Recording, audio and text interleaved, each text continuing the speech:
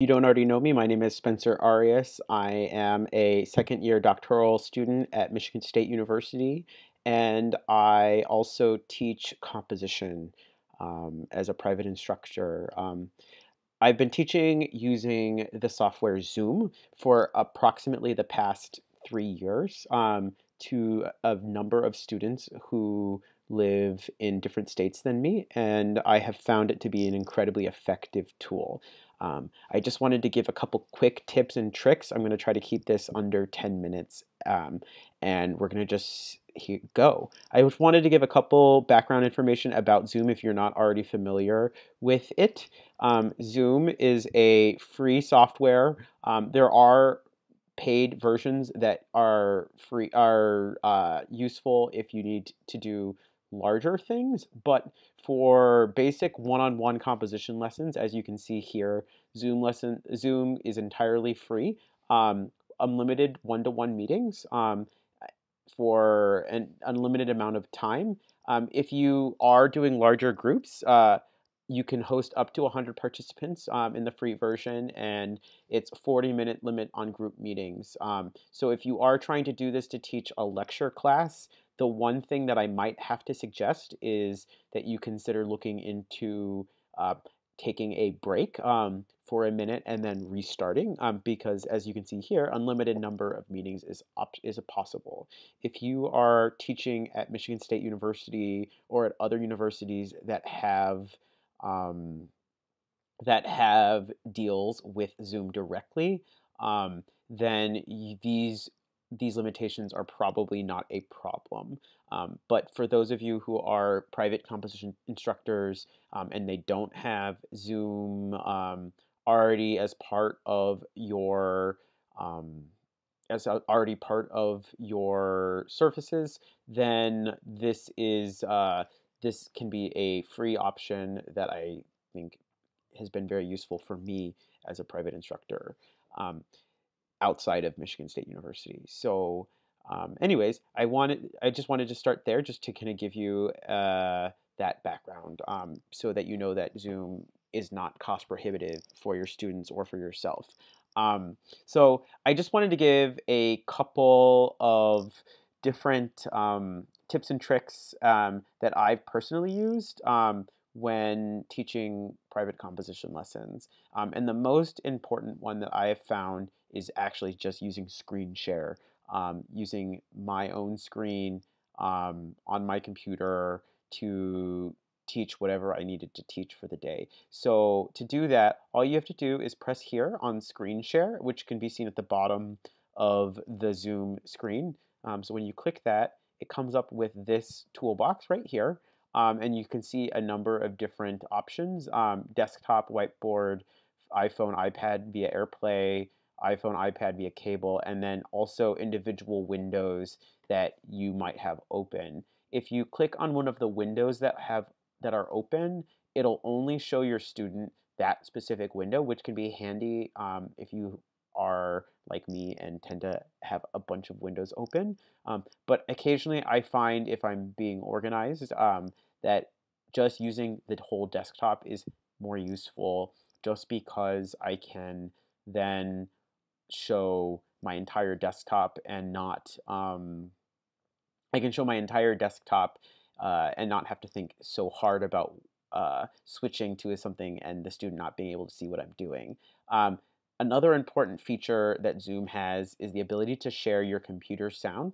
So if you're teaching, as you know, music lessons, um, sound is an important part of teaching, and so it's important to be able to share that.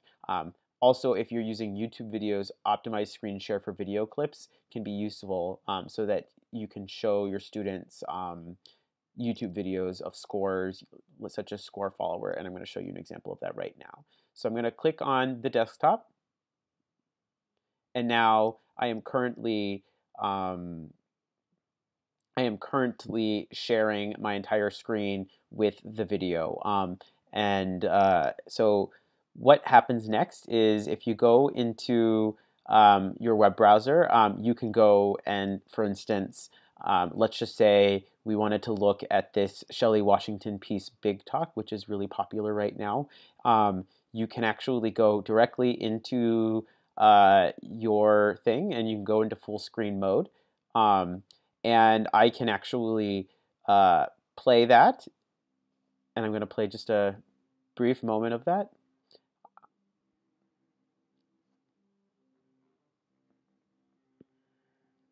And they will be able to hear this. Now, you might not hear this in this video because I am screen recording this with um,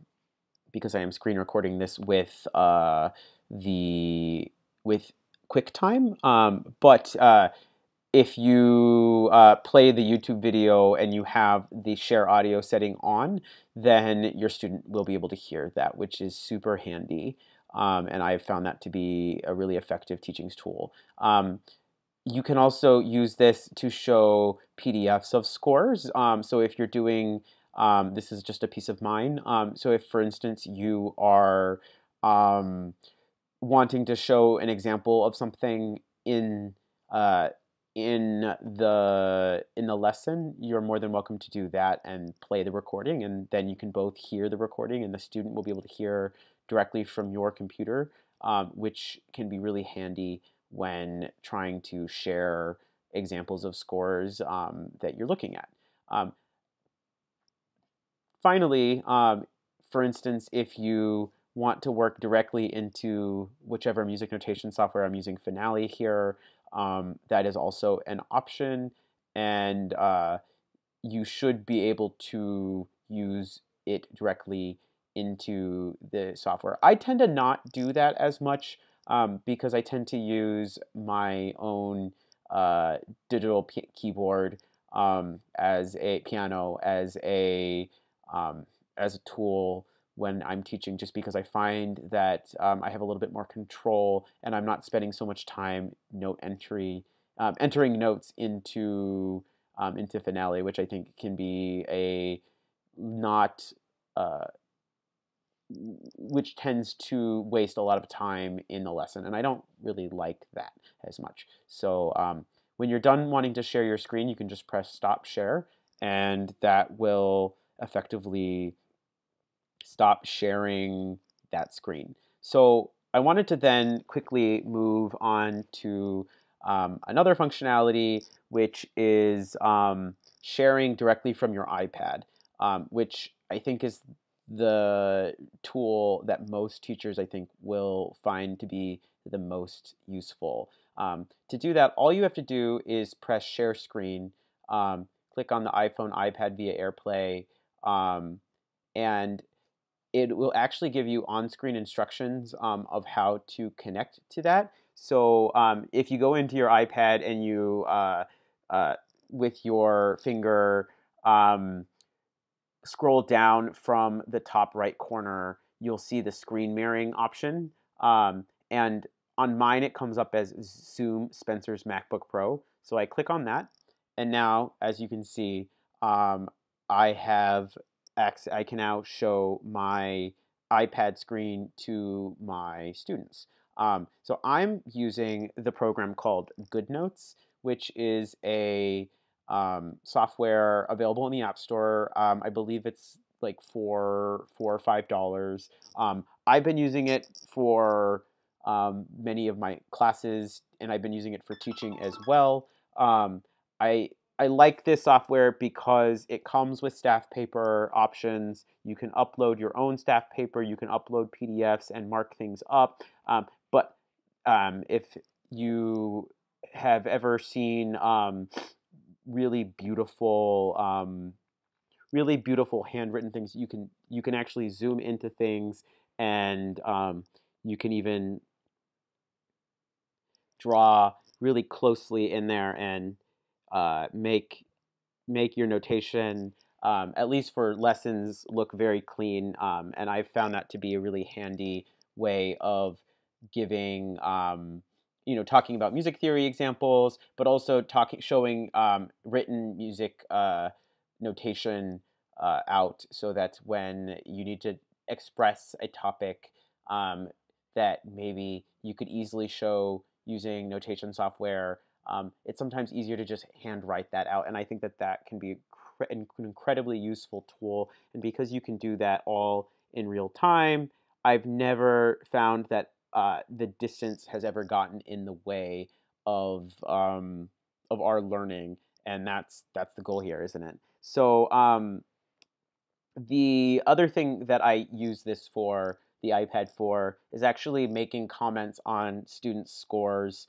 um, in real time, which I've found to be really helpful. So, for instance, I'm just going to go to one of my students' scores. I usually, within GoodNotes, I can also have notebooks for the students, which are really helpful so that I can go back and look to see at what previous comments were, which kind of help keep a record of what I've been doing with my students. So I'm just going to go into this score for this brass band piece that a student of mine, Connor Johnson, has been using, and I can kind of show you the types of comments that I've made. So as we were listening, as I was listening through this, I was going through and making comments. I was going through, and the student was able to see what I was doing on my iPad as I was going through. So, for instance, right here at measure 23, I noticed that he has this measure of 3/4 at measure 22, switches to 4/4 at measure 23, and then to 6/8 at measure 24. Now, upon looking at that, the soprano cornet and the first horn and the xylophone, as you can see here, felt to me like they were acting more as a pickup. And I asked the student, well, might you consider that the 3/4 measure might be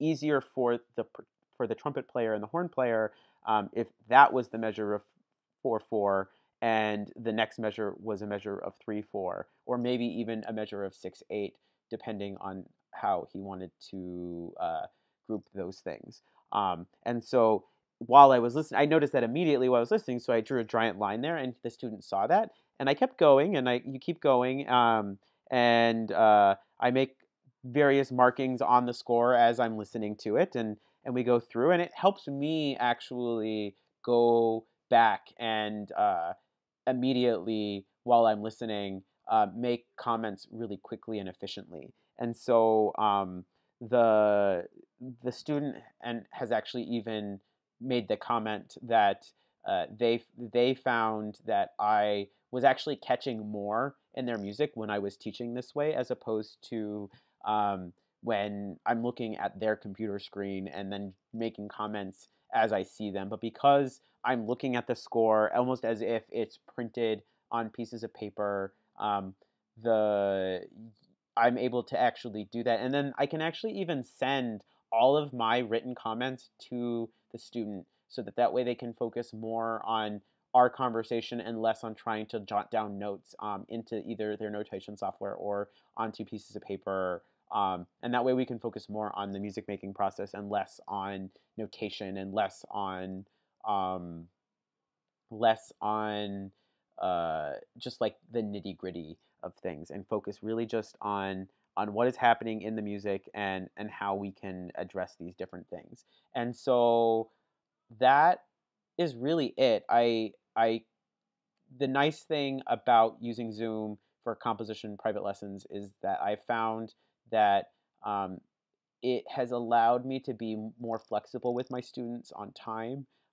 It has allowed me to, um, if for some reason I'm sick or for some reason the student is sick but is uh, up for still having a lesson, we've been able to maintain that type of um, regularity.